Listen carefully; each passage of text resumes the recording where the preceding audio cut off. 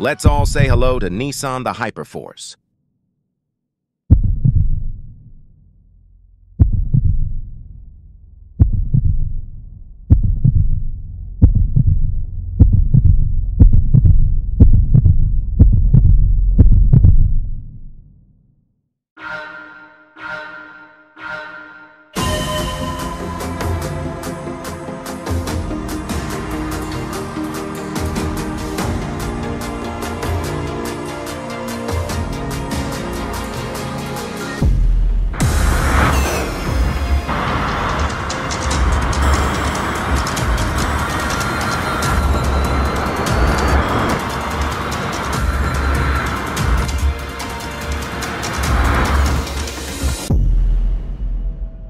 Nissan just revealed the Hyper Force, an all-electric sports car with 1,341 HP and a whole lot of GT-R DNA.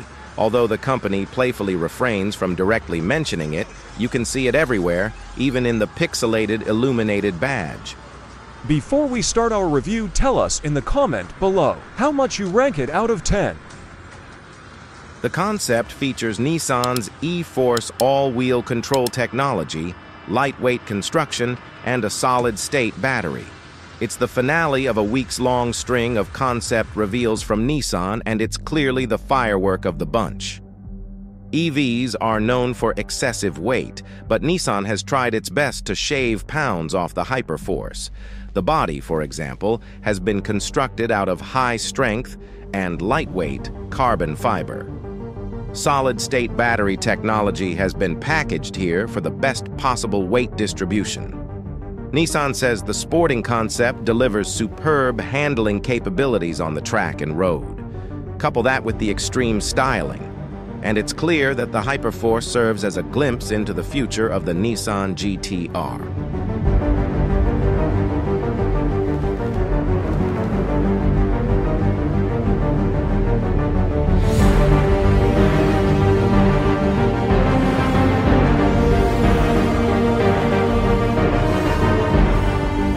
The electric supercar's exterior is dramatic, melding futuristic design with classic Nissan sports car traits. With a ground-hugging stance, the Hyper Force looks ready to pounce at a moment's notice. There's something retro about the angular design, contributing to the impressive aerodynamic performance that was worked on in conjunction with the Nismo racing team.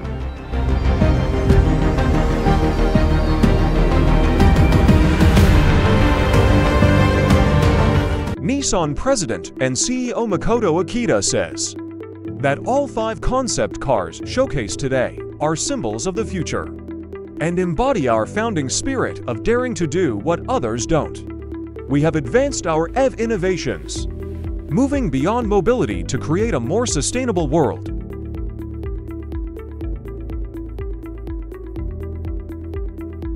The EVs symbolize our future of creating a cleaner, safer, and more inclusive world for everybody without compromising on passions and dreams. Through the power of innovation, Nissan is creating a future where everyone can enjoy the excitement of mobility. Nissan hasn't stopped there. The front canards, rear wing, and front fender flip have active aero capabilities. The automaker has also created a plasma actuator that suppresses air detachment to maximize grip and minimize inner wheel life during cornering. The wheels have been designed to cool the brakes and cut through the air as cleanly as possible. They're finished in forged carbon fiber, which can also be found on the bumpers, rear wing, and diffuser.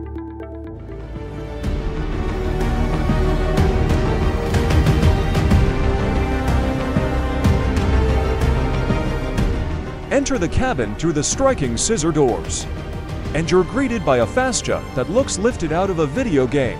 That's no surprise, as Nissan says the Hyper Force was designed for racing enthusiasts and gamers who want an environmentally responsible performance car.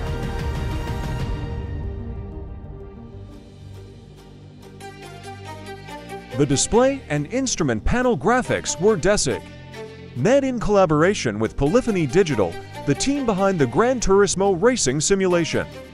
The interior adapts to the chosen theme, of which there are two, are racing and GT Grand Touring.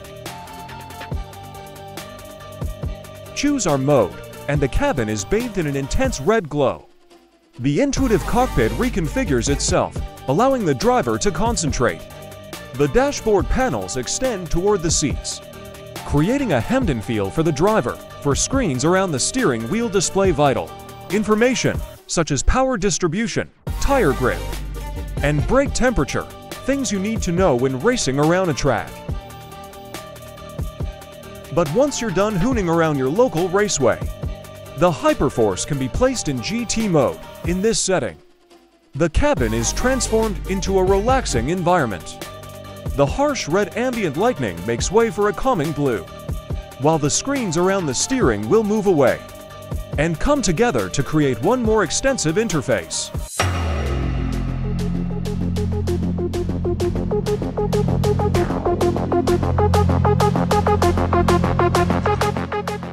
The current R35 GT-R has been around for quite some time. Soon, Nissan will stop facelifting its aging Halo car and introduce a new model.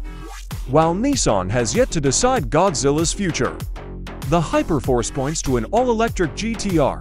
Let's not forget the automaker wants to launch 23 EVs by 2030, so this could be one of them. While Nissan isn't saying anything about this being the future design language of the next-gen GT-R, it's not saying that either.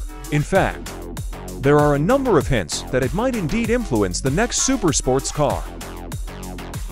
First of all, there's no mistaking those tail lights as a signature of the Godzilla, dating back multiple generations. Secondly, that pixelated badge on the front sure is familiar. Finally, the company did acknowledge that the design pays homage to Nissan's high-performance cars.